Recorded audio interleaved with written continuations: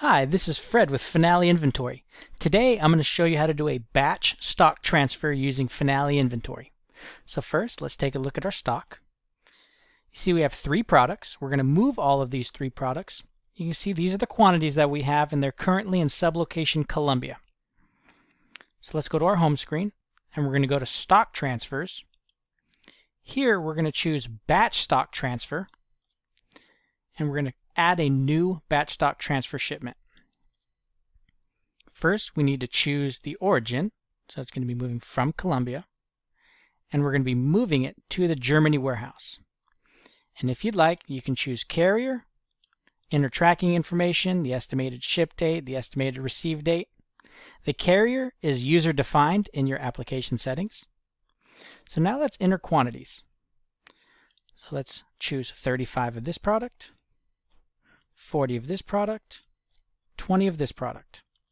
Now we need to choose the actual destination sublocation. So let's double click here and let's choose Germany. Same thing for this one, and again for this one. So you can see we're moving 35, 40, and 20 units respectively, all to the Germany destination. So now we're going to save now.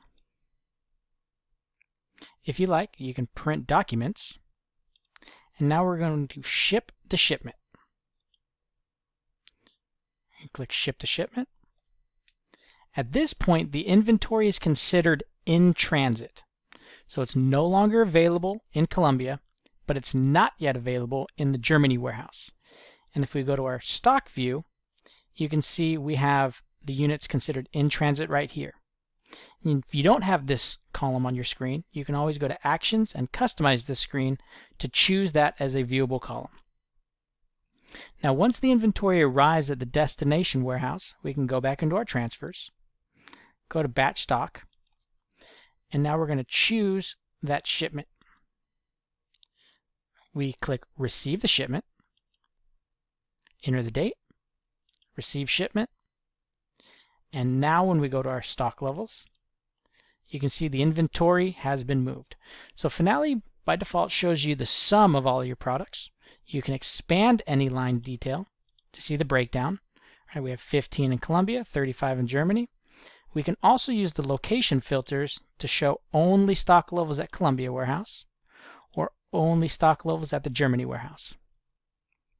That's how you do a batch stock transfer using Finale Inventory.